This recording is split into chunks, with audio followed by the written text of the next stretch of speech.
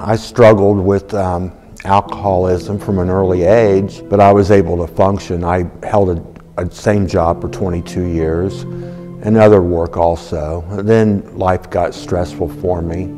I had a lot of emotional things happen in my life, and I became emotionally, physically bankrupt, and I became homeless. I lost everything I had, and I slept outdoors for several years. I met some people on the street, and I went to camp with them at their camp, and they camped in the woods behind Vets Memorial on the bike path, and that's where I camped.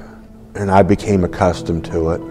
But while I was homeless, you know, I did try to work through temporary service, and I would get money, and I would drink and take my medications, and I was a mess. You know, I was bipolar,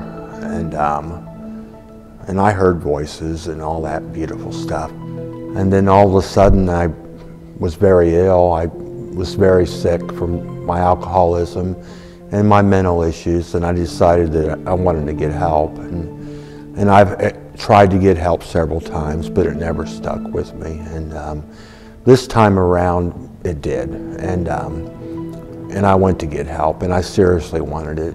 I had a choice whether to live or die, and I wanted to live.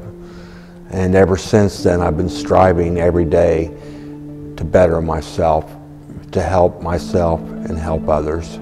It makes me feel better about myself, you know. It raises my self-esteem that I could help other people, you know, especially other people that's been where I'm at. Now I don't hear the voices anymore, you know.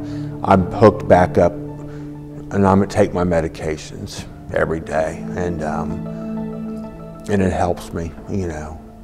I feel I'm at peace with myself, finally.